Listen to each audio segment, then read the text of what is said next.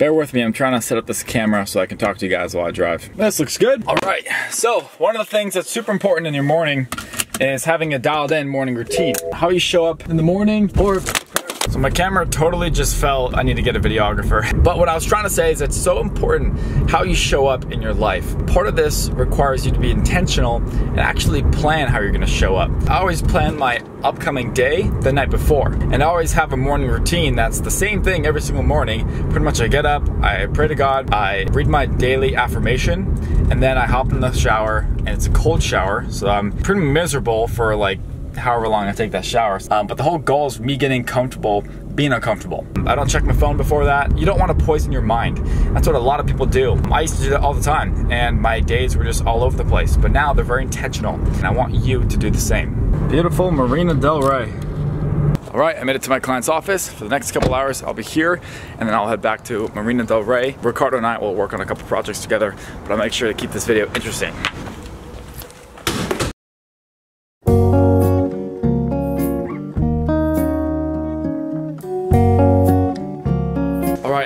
Back at the house. What's up, man? We've got Ricardo, our head of peak performance. What are you doing right now? I'm eating right now my pre-workout meal. About to go hit some back and biceps.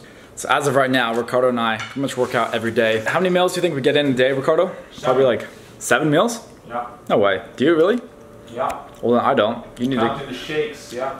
Okay, well I need to get more meals in because I'm definitely not getting 7. My specific goal right now is to bulk up. I really want to just add as much mass as possible.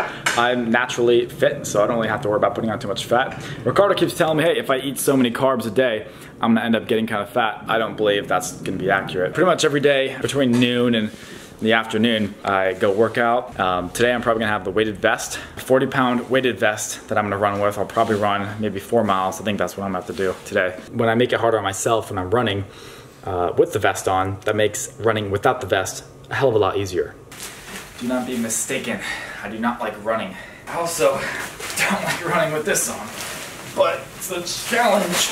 Oh, it's a challenge that allows me to have to push myself. Make things harder on yourself always. Never allow things to be easy. As soon as you start living a life of comfort, that's when everything just falls apart and your life goes to shit.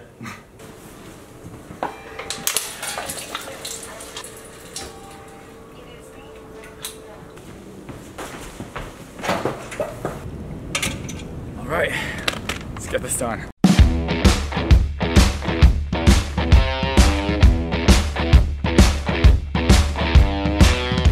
Slow chicken legs. Run! Run, Ken, run! Excuse me, sir.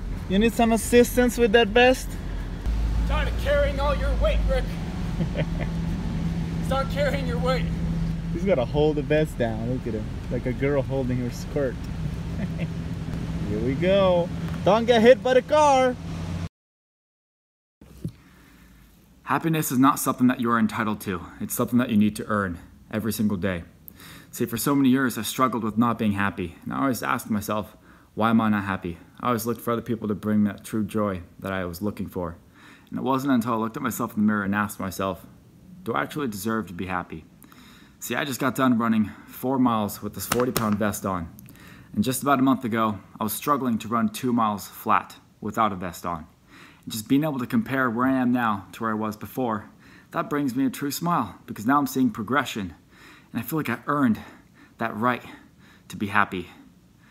See, most people are waiting for other people to make them happy. And they're wondering, sitting around saying, hey, maybe tomorrow I'll be happy.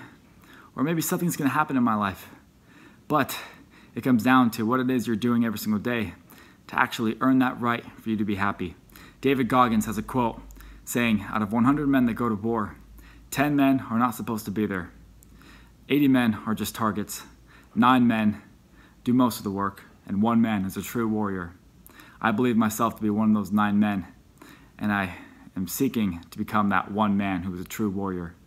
And even though I'm not there yet, just me knowing that I'm working towards that and I have a mission, that brings me true happiness. Find out what it is that brings you true happiness and work towards it. Go earn that happiness. Stick to the plan.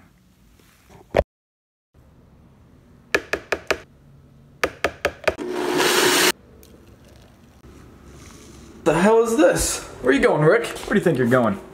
I'm going to take my girlfriend out to dinner. All you can eat sushi.